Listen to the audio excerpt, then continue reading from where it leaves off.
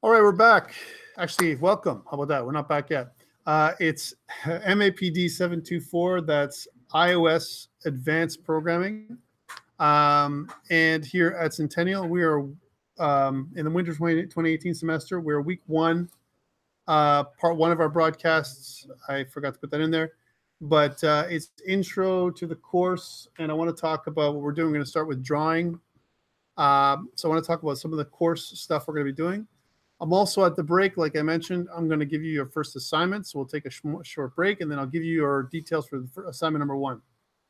So this will be a couple of weeks I'll give you for the assignment because it's just getting back fresh. But I want to start you with something to work on right away to get you guys going, right? It's going to be a different approach than we did last semester, because last semester we had more of a relaxed approach to certain things, and also because of the interruption we had, some of the things we couldn't do that I wanted to do. So we're going to cover some of those things this semester too. So let us begin with the book. Okay, so there's a new book that I recommend that you get. It's called iOS 11, 8th edition. It's written in 2017. It's by this guy, Matt Newberg. I'm not going to lie, it's not easy. It's good reference. That's what we're going to talk about. We're going to talk about how it's a nice reference, but it's not easy reading. Okay, it's a programmer's book. Okay, it's a book about programming. I'm into a lot of details about UI views, and one of the first things we're going to do is programmatic views, right? So how to do a programmatic view as opposed to drag and drop. So instead of dragging and dropping your stuff, everything through code, right? Which is a little different than what we've done before. And why are we taking this approach? Because you need to sometimes generate your user interface as opposed to your interface that is generated for you. And we're going to talk about graphic context and stuff like that today. So some of the topics I want to talk about this semester are a deep dive on views, including things like graphics, animation, how to do special touches, and Sprite Kit, which we're going to cover in this first part. We're also going to hit the iPad interface, how to make things for iPad, which we didn't have a chance to cover last semester. Specifically web views, how to do proper web views. Web views are really useful because you might have an application that wants to have access to a web page that's specially designed, or access the web in a certain way that's specially made for the app, right? And so that you're not limited to a static application. You can use web views to give you more of a dynamic feel. Then there's different frameworks we're going to touch.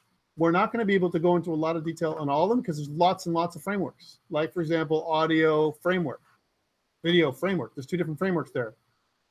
Music and photo libraries, context, notifications, calendars, all that stuff is things we didn't have a chance to talk to last semester, as well as the Maps framework and sensors and others.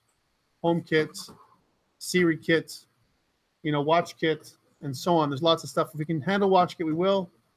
I'm also going to talk more about test-driven development. We're not going to let that go, as well as GitHub and stuff like that. You'll need it for your project. I won't be giving you any projects or any big assignments. Not really.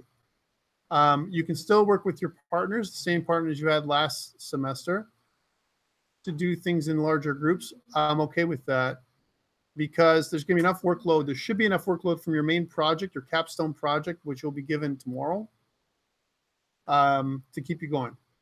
So, again, new book, definitely more of an advanced, way of looking at things. The book is available through Amazon, and if I was to look it up, so if I went to did an ISBN search, I would recommend it.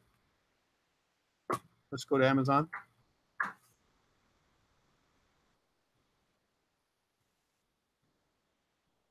Sometimes you put the ISBN, and so it's pretty expensive. It says $86.29 in Amazon, but you can probably get it for cheaper. Now, the great thing about this book is it's not the first edition, right? This is the 8th edition. And that's why I recommend it. Matt Newberg is an expert, I would say, on the stuff that we're going to be covering. And, this is, the book that we had in the last iteration for the advanced topics was for iOS 10, same book. He covered most of the same topics. So this is just an update from last year's book that we were using. Okay, so that's the new book. You can probably also find it with the Toronto Public Library. If you actually look, there's a lot of books you can find and download and read online. And so it's not, using Safari Books Online. Safari Books Online is a great resource from the Toronto Public Library. So if I go there, if I go Toronto Public Library, and let me just space it out properly, Tom. And if I say Safari Books Online, I can spell properly, then you can see that here's the Toronto Public Library. If I can search for Safari Books Online and do a search for most books. So for example, if I wanted to grab this book, so I said Programming iOS 11, if I was going to search for it, maybe there, may not. And if it's not there, they usually get it fairly quickly, right?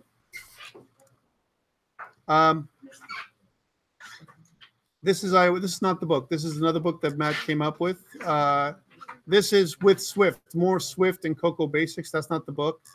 Well, you can see that there are a lot of books that are available as long as you have a Toronto Public Library card. Or if you're a Centennial College student, you also have access to Safari Books Online through the bookstore. All right, so it's not here yet, but it will be. I'm pretty much sure that you can get it if you actually look at these links. You can actually download or look at books that are available here. And there's some other books here like Mastering iOS 11 Programming with Swift 4 and Xcode 9. Again, this is more of a cookbook type of thing than the others. But if you wanted to access this also, you can just log into your Toronto Public Library cards. This is my library card. Probably shouldn't be showing you that, but anyway.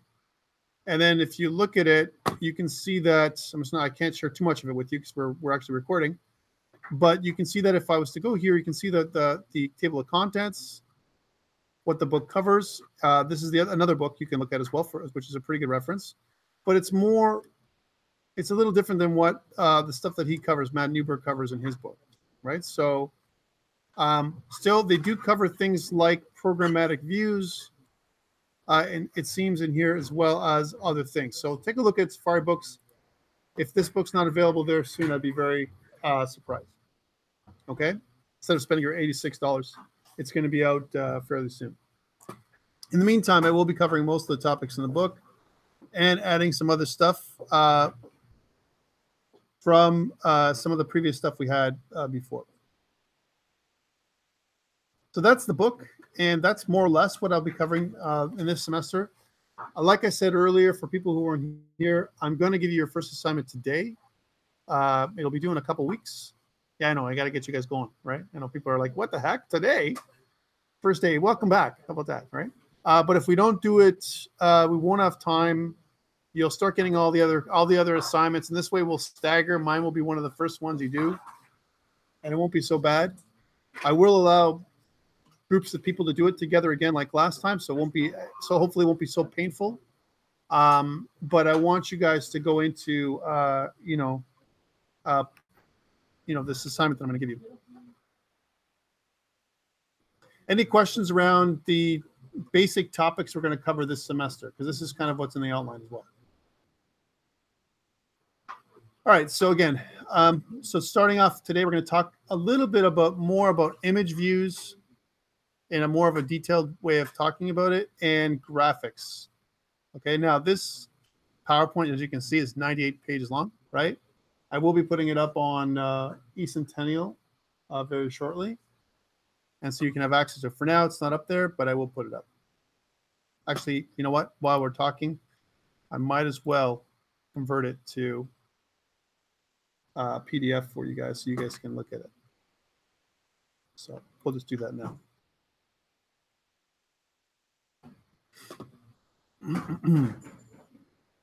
Any questions around anything around this semester? This semester is different. It's considerably different than you've had in other semesters because, well, one, the courses are a little bit more challenging. I'm going to tell you that right now. So that's one. Oh, this is nice. They chopped off my name. So the courses are more challenging, number one. And the second thing is that the type of courses you're getting are different. So let's go over it. So Monday, again, you were saying that you have me. Tomorrow you have your capstone. Wednesday is what? Android with Victor, right? Thursday you have with Shemek. And Friday you have Charles. And Charles is going to cover emerging technologies, and you're going to learn about IoT, Internet of Things, which is awesome, a very hot topic. It's one of the number one topics to learn about in 2018 still. I mean, it's been hot for a few years now. It's not like the first year it's ever happened, but I think it's a great course to complement what we're doing here in with mobile. All right, let me put this up on thing for you. So I'm going to go to eCentennial, and I'll drop this this stuff up there so you guys can have it. Because otherwise, I'm going to talk, and then you're going to get distracted because there's so much to go over today. All right, so advanced iOS. We'll go to content, and we'll go week 1.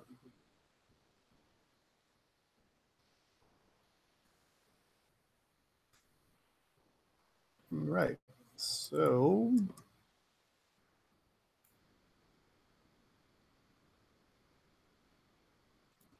all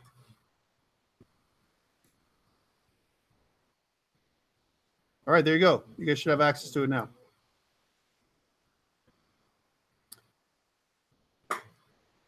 Okay, so let's talk about drawing a little bit. So this section, I'm going to be talking concepts. We'll talk some high-level concepts. We'll get into some more details, and then I'll get you actually to do something in the second half.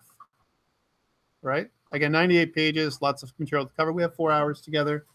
And then in the break, like I said, I'll post on Dropbox your assignment, and then we'll go over it in the second half. All right, so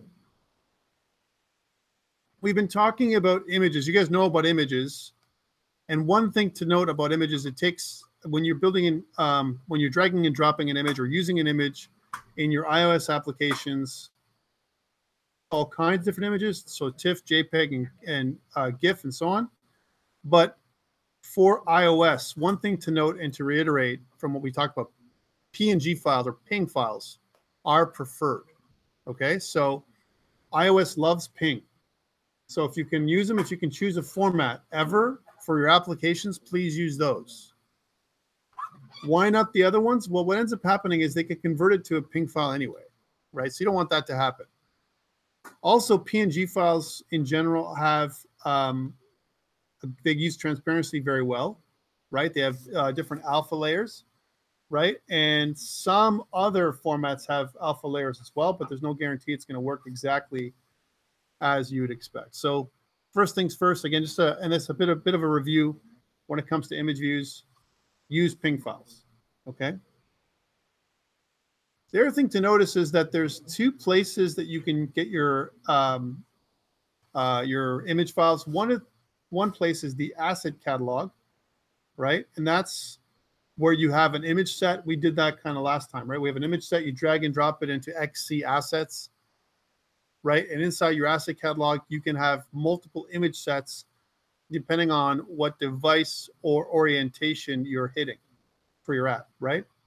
The other option is, it says top of app bundle. And if you actually look at the app bundle, we're not going to go do it now, but you can actually target an area where you can actually add images, not in the XC assets, but another location, okay? Again, one thing to note is that a PNG extension is always assumed with this top level app bundle stuff. Okay, we'll talk about that later. So in the asset catalog, when you do things programmatically, now up until now, it's always been, oh yeah, we're going to use Xcode, we're going to drag and drop user interface items, and we're going to use them, we're going to program them. But starting today, we're going to not program them. We're not going to drag and drop them. We're going to try and program as much as we can from scratch. Okay. So in other words, you're going to make custom interface items, right? And that's difficult, but it required. Think about, I don't know, a user control that doesn't exist, or you want to draw something on with iOS that you can't do by dragging and dropping an item, or you want to make something come alive, but you want to do it with code. And you need to go into more detail as we move forward. It's going to be more code and less drag and drop. Okay. And this whole first section is all around how to code by hand. Now, for people who are afraid, like if you're not a great coder and you're like, Tom, back in my home country, I didn't touch, a computer until I was like, 25, right? And I never touched that. We did a lot of work. I did my BA, but I never had access to a computer. There's some people who just don't have access, and that's fine. But here, we have to kind of to get more detailed, and we're going to get more in advance. Some of the frameworks we're going to be touching this semester. You need to get your hands dirty more with code. So if you're not good with code, and last semester you had your friends help you a lot, right? Please get your hands dirty this semester, because you're going to need to do it if you want to get good with iOS. Okay, so if you look at the asset catalog and you want to bring an item that's into the asset catalog, you're going to use this init function, init named. So you're going to initialize, this is the way we're going to start doing it. From the asset catalog, and you use built-in init function. And what you want to try and do as much as possible, you can have a lot of different assets. One of the things you want to try and do is not use image sets with the same name. And you can do that. You can have a bunch of image sets with the same name. That's okay from a drag and drop perspective, but when you do things programmatically, you don't know which image set you're accessing, and that might become a problem. So don't try and avoid naming things the same. The difference with the asset catalog and the app bundle is you have a couple of ways of doing things, right? We're going to talk about the app bundle a little later as we get moving into our day. Also, from an image file perspective, you can also specify in the attributes inspector, we talked about this before, the width and the height class. One thing we didn't do, and I'm just going to open up a little project here as I get going, because it's easy for me to talk, but hard for you to understand what I'm talking about unless you see it. So I'm just going to pull up a just Xcode here. And one thing I didn't mention in my little intro is there's going to be more Swift, right? Because last semester I talked about, we just did just-in-time Swift. We're learning just what you needed to learn, and that's it. There's going to be more Swift this semester. Don't let it scare you away. It's not easy, as we know, but it's something that's required for us to get good at programming iOS applications. Okay, so I want to make a new kind of Xcode project here. I'm going to make a single view application. By the way, notice that there are some other things we haven't touched. We will probably touch some of these other ones as well this semester. One of the ones for sure we're going to be touching is this game one, this one, right? Because we're going to make some games, right? But this one, this single view app, we're going to go next. And just to continue with this, I'm going to put in MAPD724 and then W2018. We'll say lesson 1. Okay, so this is where it is. We're using Swift. We're not using core data. That was what we did almost a lot in the last kind of session. And we're going to click next. We're going to save it in the same place we always save it and click create. And we're going to also use a Git. We're going to kind of create a source or repo locally, and we're going to put it up on the web. Okay, so don't worry about this stuff. We have a couple of no signing certificate for iOS development found. Yay. Okay, we'll fix that later. Well, one thing to note is that when I have in my main storyboard, right? So if I click on main storyboard, and if I have an image view, so if I look here in the library here, and if I talk image view, here's my image view, and I drag and drop it somewhere on my screen, any image view, you get some stuff in the inspector. Don't worry about doing this. Just watch. I don't need you to actually follow along. I'm going to put it up on the web anyway. So if you notice in the inspector, we have the name of the image. You know, And there's two options here. You can have two images for the same image view. Right now, we didn't talk about this in detail last time because no time. Right now, more time. So we're going to be talking about this more. So think about this. Even if whether we program it or whether we drag and drop it like I did in the inspector, notice that there is an image and a highlighted. Those two properties, those two attributes. So that means for each image, I can have two images. That's the first thing to note, okay? Also, there's different other attributes. For example, my content mode, which we're going to be talking about in a second. The default one is scale to fill. There's a lot of other ones. And you should experiment with some of these things to try and figure out what they do, okay? Not only is this the case as well, but on the bottom right now, if you notice, we have we can embed a stack. That's one thing we haven't talked about until now, a stack view. We can add new constraints. We can also remove auto or resolve auto layout issues if you want to do that. And we can also create different kinds of views based on, or different kinds of scenarios based on different views. Right now, if you notice, we're targeting our iPhone 8, right? Because that's the default. We said 8 Plus up at the top. I can also change this. And notice on the bottom here where it says there is WC and HR. What does that mean? Anyone know what that means? Some of you may have looked into this when we talked about this. So what does C and R stand for? First of all. So one is compact, right? And the other one is regular, right? And there's W and H. W means width and H is height. So in this particular case, the default mode is compact width, because when you have an iPhone in portrait orientation, it's compact width. And then you have regular height, because even if you have an iPhone or an iPad, that's pretty good height, you know, for the regular iPad, right?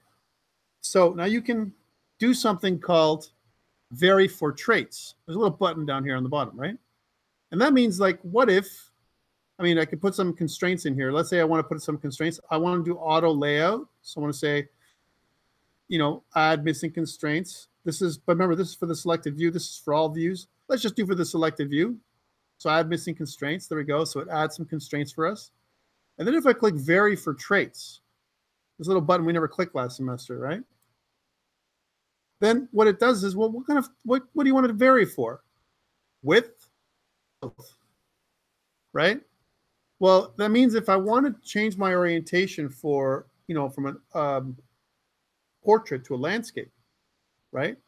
What am I doing? I'm saying that the orientation is going to be width, regular, height, compressed, right? So I want a compressed height and width that's regular. So I'm actually doing both width and height, right? Notice that I'm doing both width and height. And when I click this, you see that what's happening down here is it tells me, well, which one do you want, right? And I can start thinking about, you know, what it's going to look like. I can look at for different iPads, different kinds of things, the iPad Pro. And you can see also that there is iPhone 8 Plus for a full screen, right? There's portrait, and I can even go, if I want to, I'm going to do this in a second.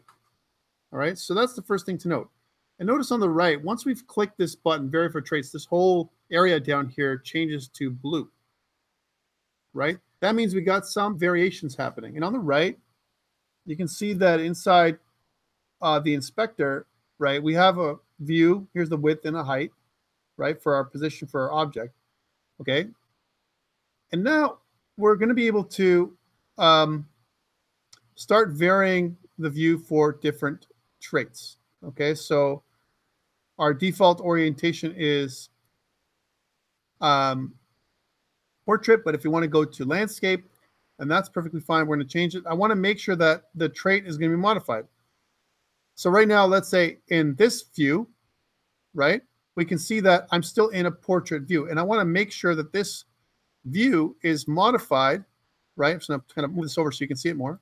I want to modify this view so I can go more on a landscape perspective. So let's change this. So let's say I want to make it work on an iPad Pro with a split view, or I want to make it an iPad Pro 9.7 with a landscape, let's say. So I want to kind of put that in there. So there's my iPad Pro with a landscape, a different kind of orientation, landscape view. And notice that this view is, if I kind of scroll down, you can see that this is not really showing me what I want. Okay. So I want to be able to vary this so that this is wider. So I'm going to make sure it's like different on a different device. So I'm going to kind of change this up. I can do my auto I can kind of reset suggested constraints for this particular view, right? And it's different than the other views. Now I click both height and width. Okay. If I undo, just undo those changes for a second. And if I go back to, vary for traits, like if I click on, I don't want to vary for traits anymore. Notice that there's two orientations, whichever one I want, landscape or portrait, depending on what I want. I haven't clicked vary for traits, and I can just drag and drop this again for a second. So remember, what I could also do is in my vary for traits, I can add in my resets to suggested constraints and then change my orientation. Notice that when I do that, it's not exactly the same, right? And if I change to reset suggested constraints and shift back, let's do this again. Let's say I want it, when I'm this way, I want my image to be really big. Like I don't know, I'm looking at a picture viewer app, let's say, right?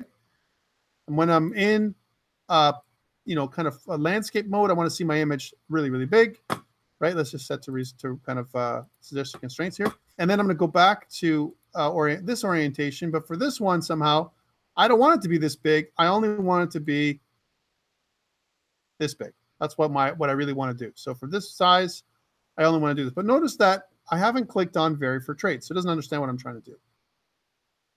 Okay, so if we start with this,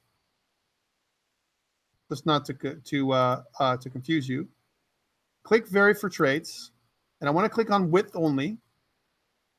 Right, here's my width, and right now it says compact width devices. There's varying for 20 compact width devices, not height, just width. So now again, I can look at these iPhone portrait, iPhone 8, and so on. And you can also see that there's also landscape mode, right? So notice here's my iPhone 8 landscape, full screen. So for iPhone 8, I want to make it so that my constraints, like I said, are full screen like this, right? Now this is doing it drag and dropping and using this thing. So reset suggested constraints. And then I'm going to click done varying. Done varying. And if I go back to this, then I should see, oh, this isn't right. I should see it's only going to stay here. And when I click on the other orientation, it should stretch. That's what I want it to do. Okay. It remembers, though, it should remember all the width and height of what this is doing. Well, we can do the same thing programmatically. All right. So when I go back to the example that I was giving you, compact height or compressed height and regular width. You can also have any height. You can change the orientation type as well. If I go back to this, notice that it says this width and height, and this is done by the interface, but you can also change it. So if I go back to this thing here, so I want to go back to here. I want to put this over here, and I'm trying to do it by just dragging and dropping. Let's just reset to suggested constraints. And let's vary for traits again. And I want to go width. Okay, just one more time. So that didn't work. And I want to check out the iPhone portrait mode or landscape mode, iPhone 8. Okay, there's my landscape. This is how it looks, right? Notice that they're different. They look different over here. Even though it says it's red, but on the right, you have a bunch of options, right? So if you look at some of these things that we have here, this is the identity. This is the file inspector. This is quick help. This is the identity inspector. And the identity inspector gives us a couple of things: the document itself, the accessibility, the image, if I'm able to interact with it, and so on. These are things we didn't really cover last time, as well as the image view. And notice that I can also change the image. So if I click this, it says introduce variation based on width, compact. If I change from my image width, which is compact, if I go to regular width, right, I can introduce a variation based on regular width and any height. and I can click on add variation, right? So I can have two different images. One image that's for, you know, a regular one. Oh, and I love when my Xcode crashes. It's amazing. Don't you love that? Right? Yeah, it crashed. But you can do that. And if you vary for width, sorry about that. That just happens sometimes. Don't panic. Oh, wait. It even opened back to where I was. Yeah, so like I said, I can vary for a regular width, and instead of compact height, I want to vary for any height. I can add the variation. You can see that there is another image slot that I can put in. I can have two images, one for one type of situation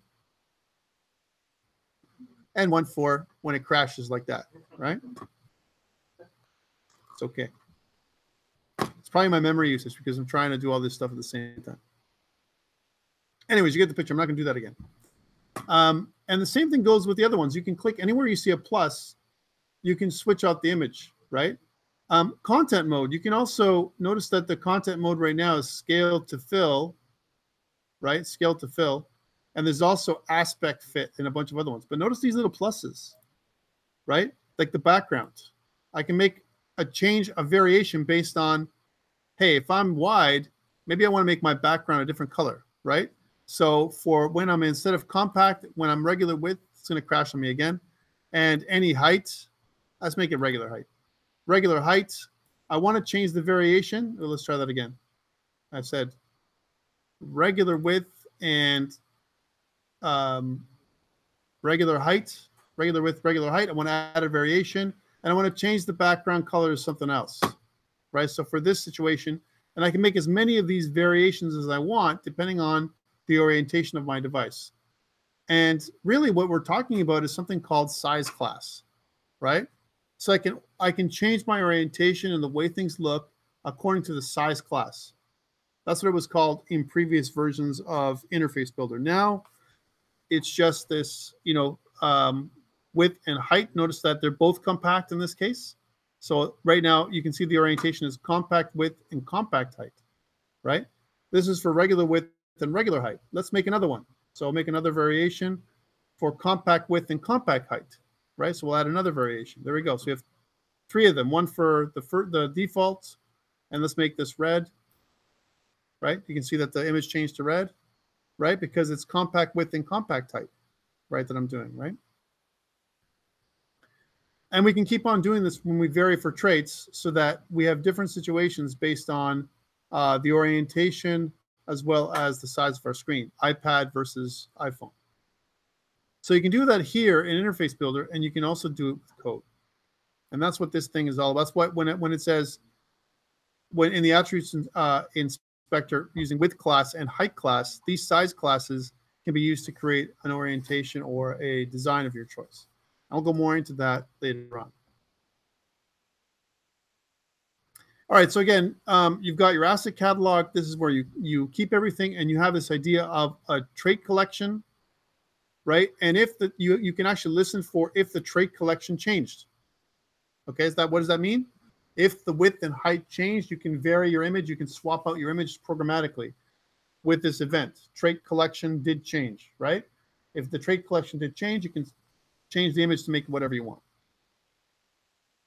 Okay. Here's some example code where you have, I'm just going to bring this a little closer so we'll look at this thing. Okay, so here's a custom view. And we have this image, which is of type UI image view, right? That's what it is, UI image, right? And then we're going to override the built-in traits collection did change event handler or event listener so that when it happens, this UI trait collection, which is based on the image view, whatever that is, we're going to, let's, as an example, we can call a method called set needs display. We don't have that here. That does something that causes the draw to be called. So every time it changes, the trait collections changes, we can redraw the display, re-render the images, right? Because just because you change your image doesn't mean it's going to redraw the image or re-change after it resets everything. It's not going to set things up again. You've got to tell it to do that. Okay. So here's the example of where we override the draw call. The draw call basically draws the image that we want. Here, this image is called IM. I would never call it that, but this is what it is in the book. IM is image view. That's the UI image. That's what it is, image. So the image is self.image, which is this. So it gets a reference to this. It creates a copy of it here. And basically what it says is if this IM, right, if this is true, if it exists, if the image does exist, if we can get a reference, then, hey, check out the asset. Take a look at the asset in the image asset set, right? And set the image, right, of this particular asset, right? Vary it with the trait collection. Take the image from the trait collection that you're going to have in the assets, different in the XC assets, and sub it in there. Okay, that's really what it is. It looks not intuitive when you look at this for the first time. You're looking at it, I don't understand what this does, right? But if you think about what it is, what's happening is I'm going to redraw the image based on the asset that I need when I reset the way the image is, displayed based on my size class. So whatever for my iPhone or iPad, I switched my orientations, and now I have a different size class. A good example of that is if I want to display my image on multiple devices. So I have an iPhone, I have a watch, right? I talked about that last semester. It's crazy. Watches are crazy, right? I don't know what I'm going to do with it, seriously. Sometimes I want to throw it out the window. Only because it constantly reminds me of things, right? Like, Tom, you have to stand up. Tom, you have to breathe. I would never be able to breathe or stand up if it wasn't for my watch, right? Anyways, so and you don't know what the display is going to be tomorrow. Tomorrow, like maybe they're going to come up with some other display, glasses or something, right? So we have to get used to the scenario where there is no user interface. The user interface is not going to be a certain size. There's no standard size anymore. It's whatever the new device that they're going to come up with this year is. When they're going to come up with the iPhone X2 this year, whatever that's going to be, whether it's an iPhone XS or an iPhone 9 or an iPhone 8S, whatever they come out with, the screen size and the bevel might be slightly different, right? You don't know. And if that happens, what are you going to do? You're going to redo your app? You can't, right? So we have to be able, both with image, with the interface builder as well, programmatically be able to handle those things. So I'm just introducing this concept right now. All right.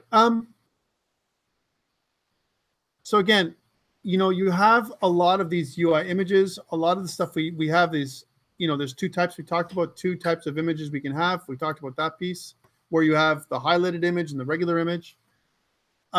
Because images are PNGs, right? That's what we prefer. Only the visible part of the image, not the alpha layer, right? There's 4 channels that we have in all PNG images, right? We have the R channel, the G channel, red, green, blue, and alpha, right? The only thing it's going to do, the alpha channel is basically a mask that says, hey, anything in this alpha channel that's not inside the red, green, or blue channels, right? If you think about what the alpha channel is, it's not going to be displayed. This other stuff here is going to be transparent. This is where the transparency is going to happen. It's almost like the alpha channel is the negative, right, of the image. So if I have an image of a leaf or a hand, here's my hand. I have an image, and I have, in my hand, I have red, green, and blue channels to make it the color that it is. But the stuff in between my hand, that's the negative part, right? Where the alpha lives. That's the alpha channel, right? So the alpha channel kind of says, hey, forget the stuff that's outside of the red, green, and blue. This stuff here, it's transparent, okay? It's kind of a simplistic way of looking at it. But really what it is it's data. And if I was to take the alpha channel and reverse it, I would get a black image where my hand should be, right? If I took the alpha channel and inverted it, right? That's what it is. Alpha channel is like my hand is missing, right? My hand is like something's missing from there. And then when I combine all the other channels together, I get the color that I want, right? That's how it works. Color in real life doesn't work like that. How does color in real life work, right? Is color in real life additive? Think about this, or subtractive. How does it really work? Is it additive? Think about how it really works, right? In real life, we don't have RGB, right? We don't. We can, if we try and mix RG and B together, we'll get some weird color, right? It won't work, right? Same thing with print. Print, we don't use RGB, we use CMYK, right? Because we need more variations, to do stuff. So think about that. What we're doing is, I've got 3 channels, and I'm basically combining or blending channels together to get my final color. And there's another channel in behind. If I don't have that alpha channel, right, then that image, if it's not a PNG image, it makes this a default color, which is usually white, right? But you can change the default color to whatever you want. But typically there's a color back here. In between the image, there's another color, right? But the PNG says, wait. I don't care about this color. This color is nothing. This color is transparent, right? And it'll reverse whatever the image is. It'll take off and it'll put there. So it'll make it invisible. That part is invisible. Okay, what about this? What about if there is no image in the PNG object, right? Then the image is all invisible because there's nothing in it. If the R, G, and B channels are 0, right? There's nothing there. I mean, like literally nothing, right? So there isn't a white image or a black image. There's just nothing. There's no data in the R, G, and B images. And that's, how do you do that? How can you turn those objects off? You have to almost like turn the channels off, R, G, and B, right? Because if I make them all zeros, R, G, and B, if they're all 0, right? What color is that? Black. What? Wait a minute. Nothing there. There's either data in those channels or there's no data in those channels. If there's no data in the R, G, and B channels, then all you have is the alpha channel, and the alpha channel has nothing to reverse. So it's completely invisible. Everything is invisible. Transparency is a problem for graphics. Transparency is the biggest problem. When it comes to graphics, how do we really do transparency? In games specifically, trying to look through a window in games, there's no window. You can do layers, right? And you can fool the user to think that you're looking through. But transparency is actually quite difficult to do properly and takes a lot of computations from the GPU. Okay? So a little bit about graphics and image and stuff like that. Now, they've solved it for the most part, but think about doing this. You want to do you want to mimic an image, some kind of, I don't know, window, and behind the window, there's a shadow. You have 2 windows, first window and second window, and there's some kind of light that's coming from this side, and then there's a shadow in the inside window. How the hell do you do that, right? Remember, like, we have to fool the graphics cards into thinking to do what they're doing, and usually it's a combination of layering a bunch of images and blending everything together to create the final effect, right? It's the same thing with phones. It doesn't matter what interface you're using. Phones, watches, glasses, contact lenses, brain, whatever we're going to do in the future, it's all going to be a bunch of blending, most likely, to get to the image we want.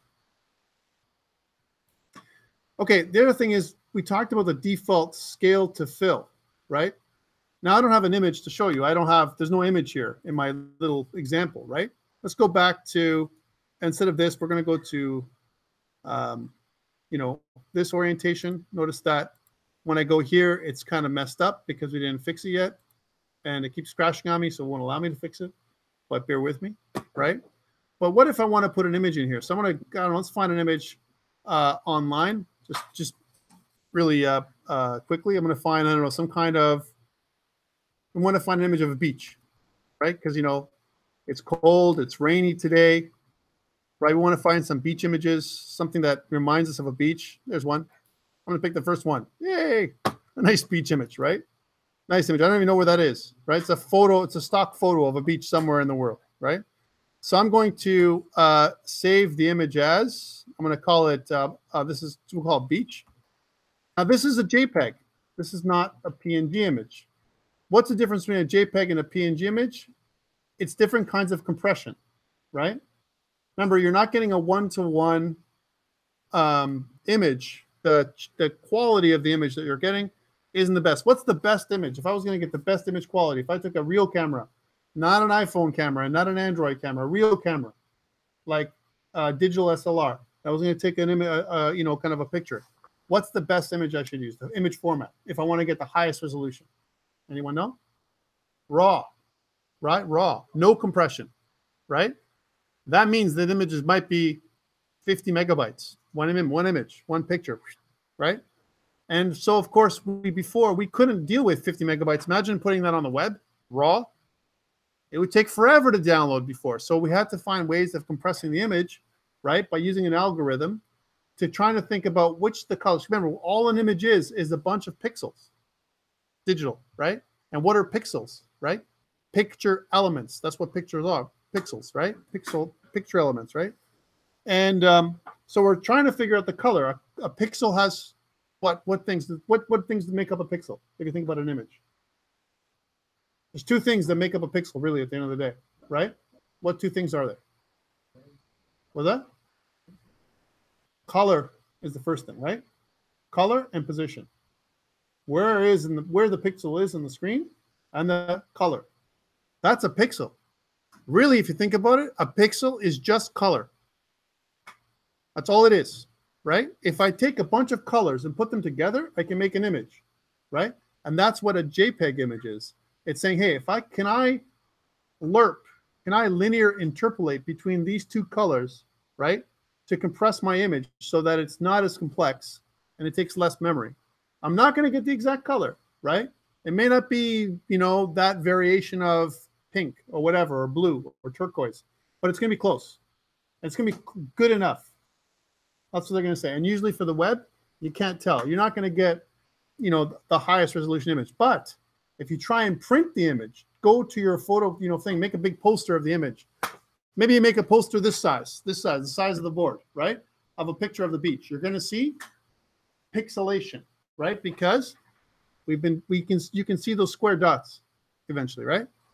So the higher the resolution image, you want to get a raw image and uncompressed. And then you can do your Photoshop tricks on there to get something that's acceptable for the web. Still a very high resolution image. For our phones, it's the same problem. If I have some kind of orientation like this, like a portrait orientation, and I do this, all of a sudden, my image blows up, right? It becomes bigger.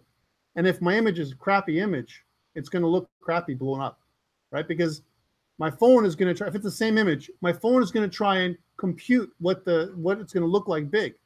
So what is it better to do? When I do this, swap the image, change the image to a bigger image, more accurate. Same thing with web, right? If I have let me just finish the beach shot for a second. I'll put it on the desktop.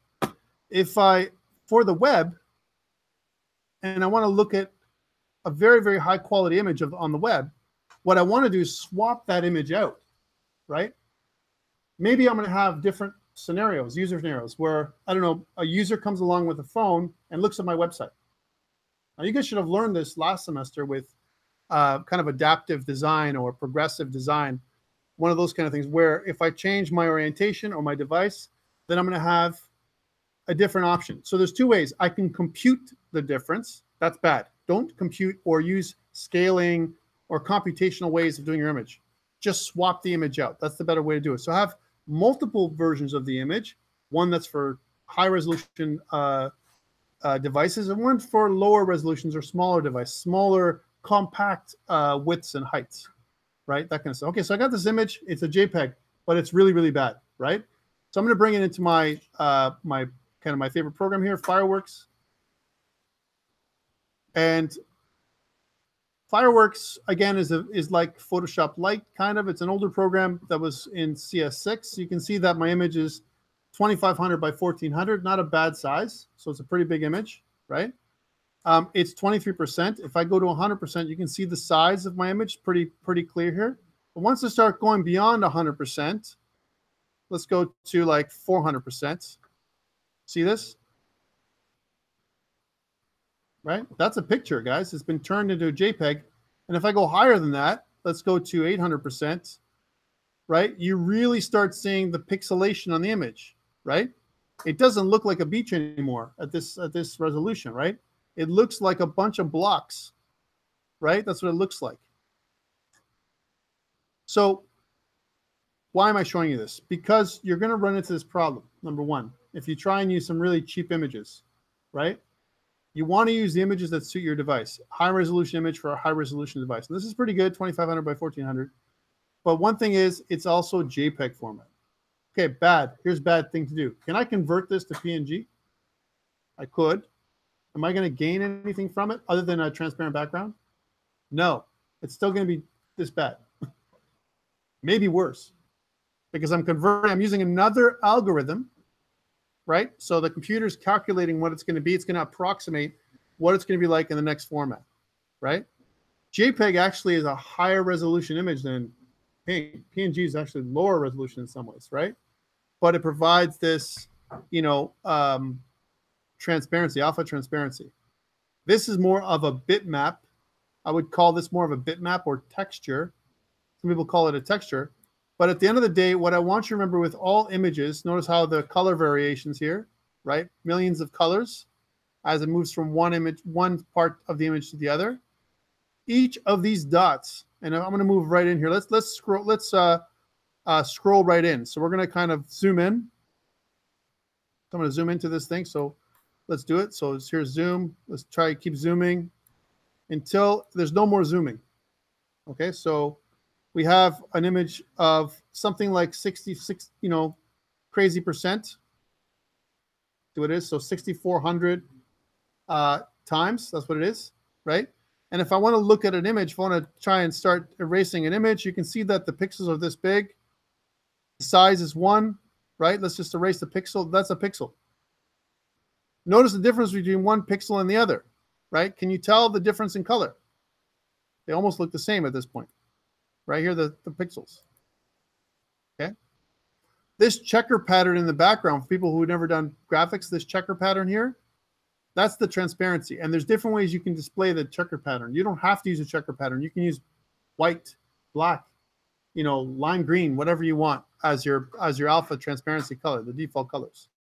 But notice where this is. This is way down here in the image. And if I zoom back out, let's go back to 100%.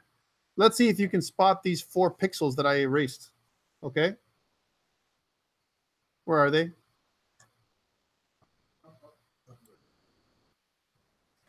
They're down here somewhere, right?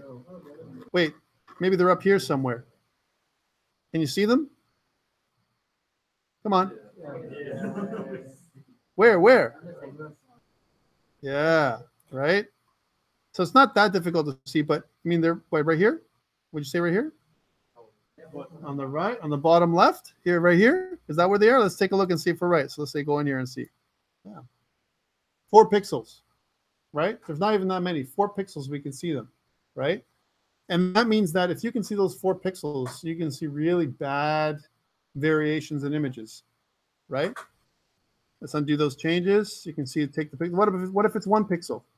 You've got a screen. You buy a brand new laptop, right? Brand new Mac. I got to say Mac because they're iOS, of course, right? Brand new Mac, and there's a pixel that burned on the Mac. You see it? That's bad. You got to take that Mac back. If you have a 1 pixel burn on your screen, you got to take it back. That's like a defective Mac, right? They do quality control for that. Now let's see if you can see this one. This is at 1,000%. Let's go back to 100%, and let's see if you can see that same image again. See if you can see the pixel. You see it? 1 pixel. Is it here? Right? 1 pixel. You can see the problem, right? So if you can see 1 pixel problem, if you know where to look, if you know there's a problem, if you didn't know there's a problem, you probably wouldn't see it. Okay? So picture formats are important, right? Now we have this picture format that is JPEG. I want to convert it so it's compatible. Just for our purposes, let's save as. And notice that I have some formats. I can stay as JPEG. I can go to GIF. Even worse. Worst compression. GIF images are the worst. Some people pronounce it GIF. I don't like that. There's PSD, which is Photoshop style. TIFF. This is almost raw. This is close to raw. TIFF images are the ones, if I was going to pass you images so you can do some Photoshop on, they're the biggest images, all right? Biggest that I can pass would be a TIFF image. But you can also get raw images from your camera. And that we don't have that here. That's like a bitmap. Okay, so notice that there's also WBMP. That's a bitmap style, and there's others. Okay, but these are the ones that this supports. BMP. So let's save it as a PNG. Now there's different kinds of PNG. There's a regular PNG that says flattened. Do I want a flattened PNG? No. That means there's no alpha transparency, which is what the hell am I doing that for, right? I want a fireworks PNG or a Photoshop PNG, this one. And I don't want to add, I can append the name. So if I want to, I can go, hey, put an FW in there for fireworks. They used to do that back in the day. Okay, so let's put this on the desktop and save it. Notice we're saving it and it's working. Okay, it's working, save. And I can do a preview. I can do a, whatchamacallit, a 2-up preview where I can have different documents with different kinds of quality, right? Here's the PNG, right? This is the original. And I can change this to a JPEG.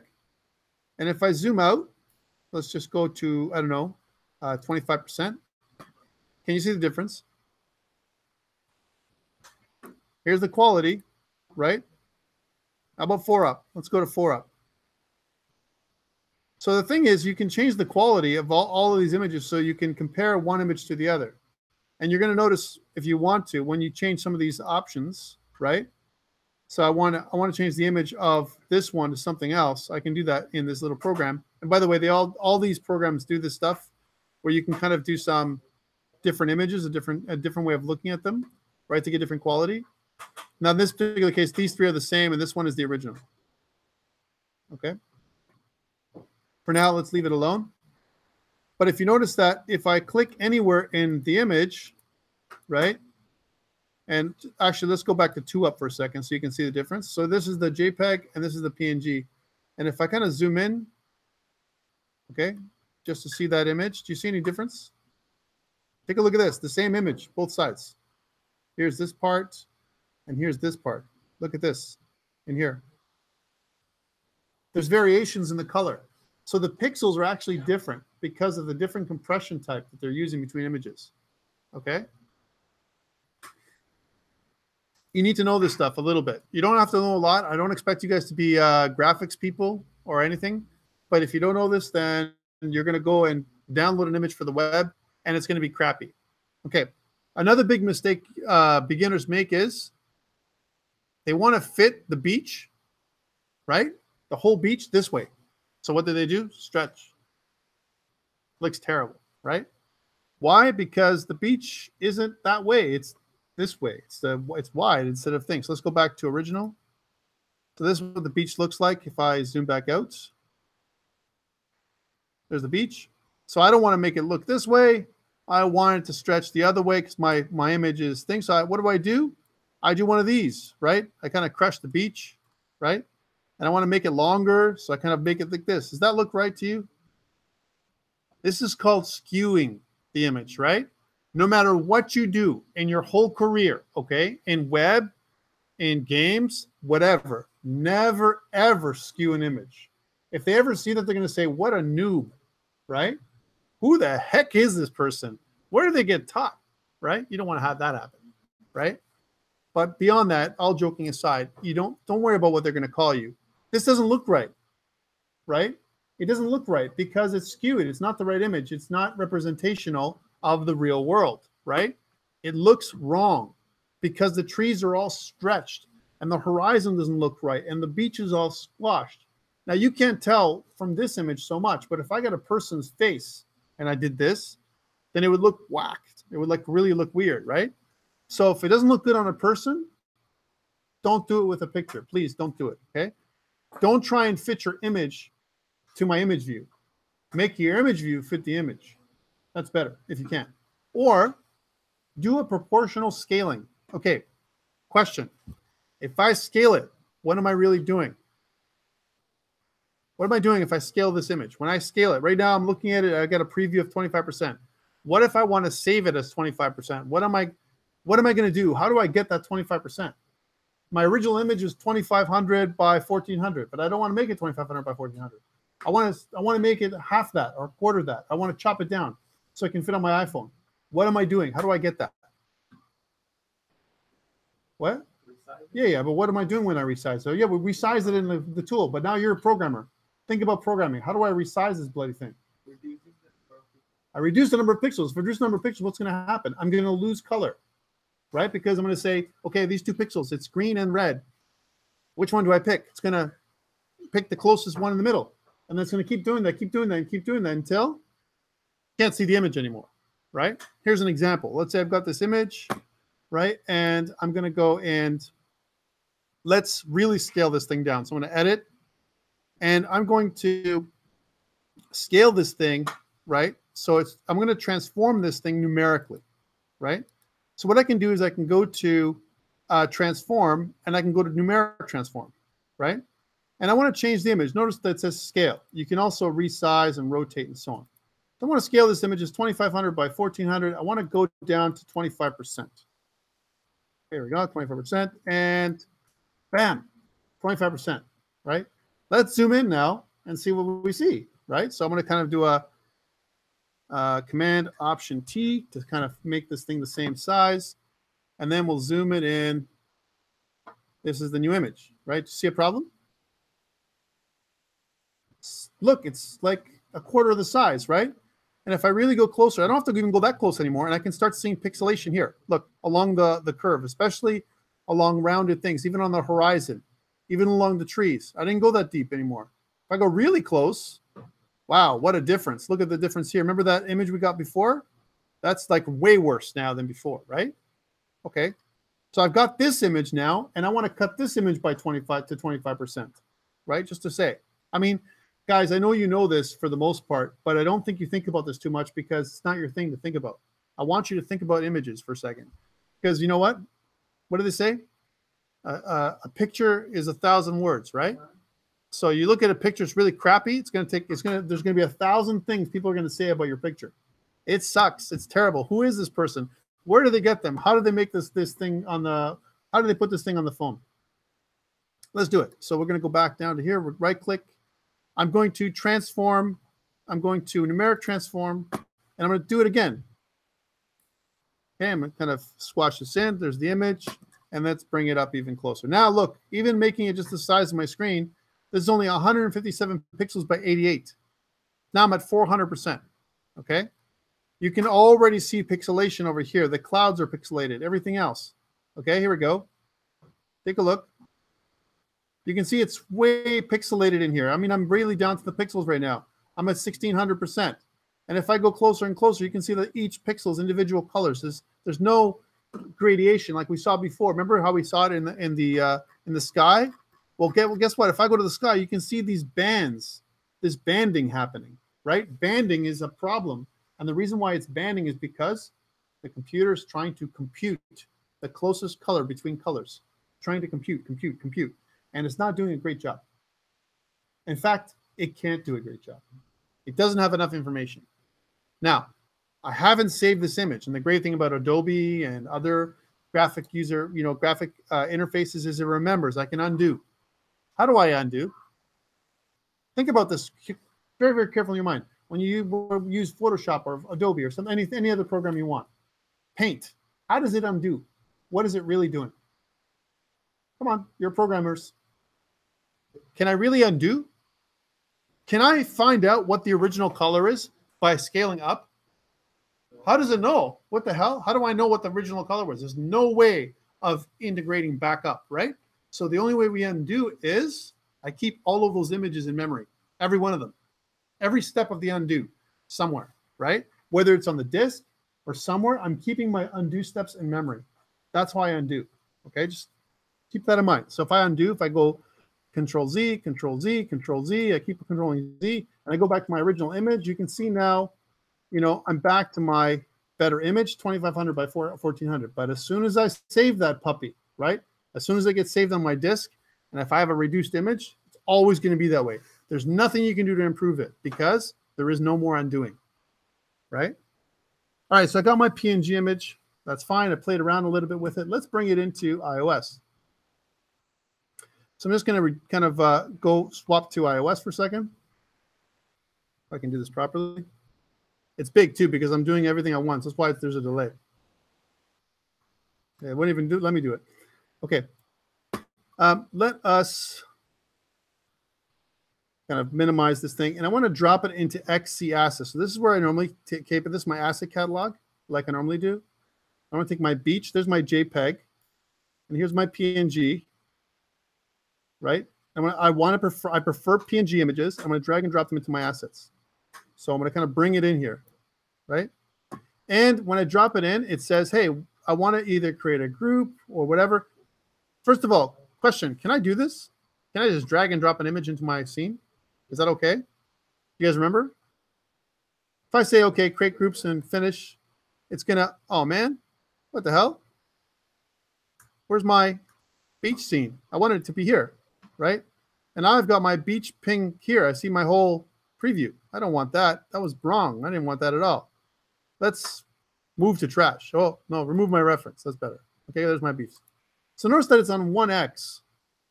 There's 2x and 3x. How do I tell iOS? Should this really be 1x, by the way? 2500 by, what is it?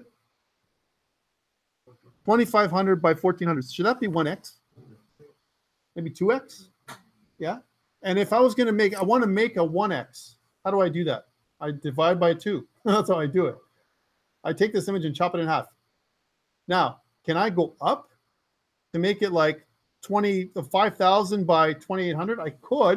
I could do it, but it doesn't mean it's going to be any better because it's not real. Not real. So going on that, when you search for images and stock images like this, notice that there is the image size here, 2,500 by 1,400. You're a photographer. If you hire a photographer to do your photography for you, for websites, for iOS, for Android, whatever, make sure they take the highest quality images possible, like this one. This is 5,000, 4,500 by 3,427. That would be your 3x, right? Then you can divide it by 2, right? That would be your 2x. Then you divide it by 2 again. That's your 1x, right? And then if you do that, you have a pretty good estimation. Now, that's not including cropping. You can still crop the image so it fits. I don't need this whole image, right? Like this big image here is too wide for my average phone. Maybe I only want it this way, right? So I only want a piece of the beach, just this part, right? I don't want the whole beach. So I can crop it. I can use a crop tool. Let's say I only want this part, right? I want to crop it like this. So I want to make it like the same proportions as an iPhone. By the way, I'm just eyeballing it. You'd have to get the exact proportions you want. And now I got this part. Now this is more something that I can scale for an iPhone with a, as an example, a portrait orientation, right? Not a landscape. This is normally a landscape orientation.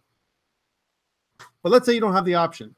Your client wants the images that you put on the app or the website or whatever, they're like this. They have to be. Well, I've just pulled it in. Here's my image, and it's called beach, right? And if I go back to my main storyboard, and we know how to do this, right? I want to put this image view so it puts the beach on, right? So here's my image. Click on beach, and is that right? Is this right? Is it? Is this exactly the right proportions, or is it skewed? Right? What I remember I talked about. If I do one of these, if I take my image and do one of these, is this okay?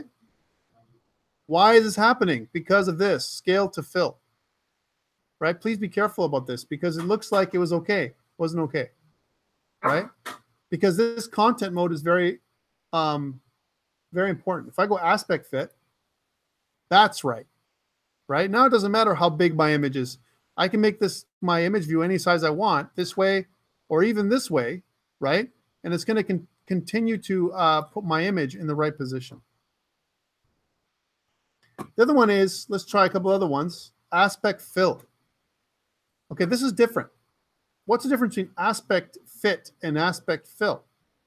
Aspect fit, right? What it does is says, hey, I only have a container that's so big, right? So fit the entire image in there. But this, what it's doing is, hey, I want the whole original image, and I want it to fill inside the image view, the container that is my image view, right? That's a different scenario, okay? So aspect fill actually has the image, and I can actually move part of whatever I see in the image, I can move it around if I want to see different parts of it. Okay, so that's aspect fill. If I go to center, Is something wrong there? Is this right? Is the aspect ratio correct? Well, yeah. But what it's doing is it's taking the exact center of the image and expanding it to fill my entire screen. Okay, that's different. Let's go to the next one. Let's go to top. I want to look at the top of the image. Bottom, I want to look at the very bottom of the image. Right, left, the left side of the image, and so on. You get the picture. Top left, top right. Most of the time, where you want to use one of these three: scale to fill, aspect fit, or aspect fill. If I go scale to fill, right, that means I'm going to be skewed unless I get the right aspect ratio, right? So for example, if I know that my image is 499 by 291, that may not be right, right? I can still use an image view with aspect fit, but I need to know the ratio. And my ratio right now is 2500 by 1400, right? So if you divide it by 10, 250 by 140 works okay because that's the same aspect ratio. I'm dividing both the width and the height by 10, exactly the same amount, right? So notice 2500 by 140, so 250 by 140. So if I go width is 250, height, that's pretty small, it's 140, right? And you can see that, right, I've changed my image size. Let me bring this whole thing inside here because it's off screen. If I can actually get it. Here we go. This is the exact image. This is what it would look like, right? Because why? I've got the correct aspect ratio, right? Even though the image is very small, more like a thumbnail, right? It's not, it's still the right aspect ratio. And if I multiply it by some other number, let's say, for example, I want to add 50% to this on both width and height, I can say that I want to add 125, which is another 50%. So this would be 375, and then another 70, which would be 210, right? You can see again that if I bring the image back into the view of the screen, it is the correct aspect ratio. It's not wrong. This is correct. So there's two ways you can do it. I can modify my container to fit my image, or I can use the other one. If I go back to here, and I can say, instead of scale to fill, I can scale to fit, or aspect fit, right? And then, actually I did the other way around. Aspect fill is this one, right? Now you can't see the difference because what have I done? I've scaled it properly, right? But if I start playing around, so if I start doing one of these, and if I go to aspect fit, right, you can see that it's going to change the image. Okay, questions around images. I know you probably know this already, right? But I got to cover it because some of you have problems with your images. Okay, I'm not going to say who, okay? But people have handed stuff in to me, and I'm like, holy crap. Have I not told them? It's my fault because I haven't told you how to manipulate images properly. At least like image manipulation 101. This is what this is, okay? Like high level. So I can't assume that you know it, so I'm just telling you. Okay, so why did I go into such a deep dive into this thing? Because in the code, if you look what it says to do, you can actually do this stuff. You can actually use the code to do the same functionality, scale to fill, scale to fit, right? And so on, right? So anything we can do with code, we can do this. Here's an example of the planet Mars. Okay, so we got a planet Mars. And as an example, right? And we're going to use this thing. So I'm going to say, hey, let my image view, that's what this is a UI image view. And I'm going to say image, UI image named Mars. Okay, this is the kind of stuff if our image was inside of our assets, right? If our image is already put in our assets, we can kind of call it Mars and it'll pull up. And then we can say, well, my view, I want to add a subview, right? So in my regular view, the view being the container that's inside of my screen, remember that the big view, so if I look at my outliner here, one thing we're not looking at, see this? Here's the view, right? This is the entire view. And when I add an image, I want to add a subview, right? That's what that is, a subview. The subview is almost like it's a container that's nested inside of another container. That's what it is. So here's my outside container. And then here's the beach. The beach is an image that's inside of my view. So that's a subview. So here it is, self.view.add subview. And then this image view, I would never name it this again, which is Mars, right? And then what I want to do is look, I want to say that, hey, IV center, so the image view center is equal to the super view, which is the big view. And I want to look at the bounds of the super view center, right? So I can center the view. So whatever I can put this in the exact center of my screen. And I can also change the frame, the bounds around the image. So I can get this Mars image on the screen programmatically. This is the programmatical part, right? Or the code part. Okay, so that's a little bit about images I wanted you guys to know about. There's other options as well, right? Some images are resizable, right? Now, remember what resizable means, right? When we resize an image, we're calculating, right? We don't want to resize an image. We want to swap an image out.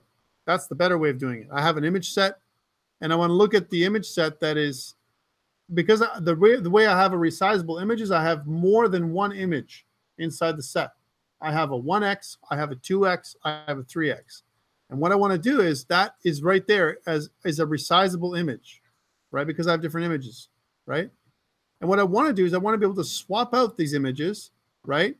And resize them. Now, there's different ways of resizing them. One of the way is tiling it. So I have one image, and then I tile it, so there's two. Just basic understandings, okay? If I stretch the image, it's like another way of tiling it, right? I'm stretching the interior so that I don't just stretch it the way you think, where I make an oval, right? But I actually tile it like this.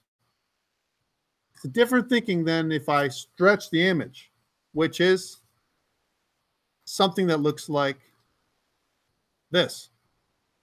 That's another way of stretching the image, right? That's where you're resizing mode. And what you can do is you can change the height and the width of the object in order for you to get this effect. And notice what they're doing is they're saying that the height and width is you're changing the height and width, so it's dividing by 4, and you're doing it again. There's 4 different cap sets, right? Cap insets. The top left, top right, bottom left, bottom right. And that's what you're doing here when you set up the width of this image, and you're setting it to stretch. So you're making it stretch this way. Okay. Again, this code is inside of your PowerPoint. I'm not going to go over everything with you, but you can see that all I'm doing is I'm manipulating the image with code, right? Which is a different thing that we did from last semester. We didn't do that at all. Okay, there was no manipulation. Okay, it's 8 o'clock. I've talked a hell of a lot of time about images. And just a review, we talked about the difference between JPEGs, different kinds of compressions, a very high level, the types of what pixels are. They're just colors and position, okay? If I know what a pixel is, if it's color and position, and if I can manipulate it, I can make whatever image I want. I also want to leave you with one thought before we take a break, right? If you think about it, if pixels is just color and position, then at the end of the day, a pixel has different attributes. Color, and for now, for you, only position in a 2D context. In a 3D context, you have other things, right? Depth might be the other one, right? Some kind of depth. We don't have that. Color, position, depth. You could have other things you want to know about that particular pixel. But at the end of the day, each pixel is just data. Just data. It's a number. Color value from 0 to 25 million or whatever the hell it is, right? Or 65 million, right? One of those colors, it's that number that's sitting inside that spot, a position and some kind of color value, right? That's what a pixel is. So if that's true, think about what you can do, right? We have some kind of data that's inside of this bitmap. What's a bitmap? A bunch of bits of data sitting in front of us in a X and Y pattern, in a grid. That's what it is. You can't see the grid, but there's rows and columns. And this is where all these pixels sit together. The pixels are so close together and so small, you can't see them most of the time until you start erasing them like we did, right? We start erasing the pixels, you can see pixels. Hey, what's going on there, right? And if you think about that, that is the basis of how we can fool your eye, right? To make any kind of special effect in movies, in video games, in applications, and whatever you want to do. If I want to make lightning come out of my hand, right? I take a video of myself, make lightning come out of my hand. What am I going to do? I'm going to color all the pixels so they look like lightning. That's what's going to happen. Hopefully the Photoshop or whatever can help me, all right? Because if I was going to do each pixel, I would go crazy, right? But that's what happens really at the end of the day. You have a bunch of images. A movie is nothing but a bunch of moving images. Moving images. That's what it is, right? And I've got a bunch of these cells. And all I'm doing is every frame of the movie, right? I'm changing the pixel colors, digital movies now. Every pixel is changing, right? Every frame. How many frames do we have in movies? Typically 24, right? And it's fast enough to fool our eye because human persistence of vision, we can't tell the difference between, you know, when things change. Now, usually they're moving towards 30 and 60 frames per second for movies too, because they're becoming crisper, because we're displaying them on 4K screens and 5K screens. So the more resolution, the more frame, the higher the frame rate, the more it fools our eyes. And so that if you see special effects, they look a little crisper, right? But at the end of the day, all we're doing with special effects, video games, applications, is we're fooling around with pixels, colors, and position. And it's just data. And if it's just data, what do I have? An array. And if it's just an array, I have this texture map. That's what I have, a texture map. That's what we call it, right? Or this texture. It's the reason why we call it a texture is because you can take this data and use it for lots of stuff. And a good example of that is if I had numbers between absolute 0, so black, all the way to absolute white. I have all these variants of gray, right? I have 255 colors. Okay, I want to get a random number. I take a random number between 0 and 255. What do I get back? Color. I get a color back, some kind of gray image.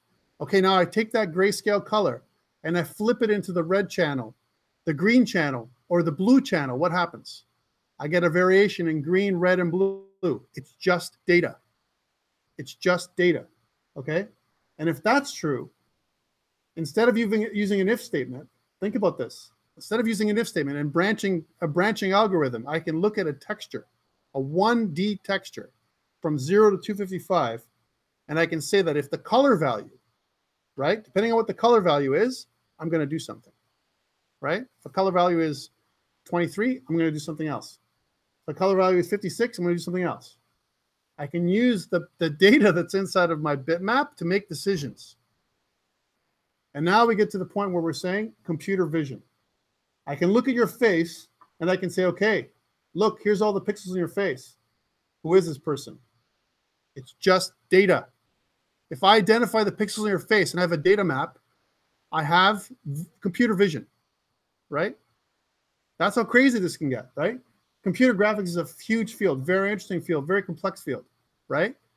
But it all comes down to the stuff we're doing here and with our iPhone, right? Our iPhone is a device that can display computer graphics, but all it's doing is displaying pixels. Let's leave you with that, all right? We'll come back and I'll give you your assignment. Let's take 15 to 20.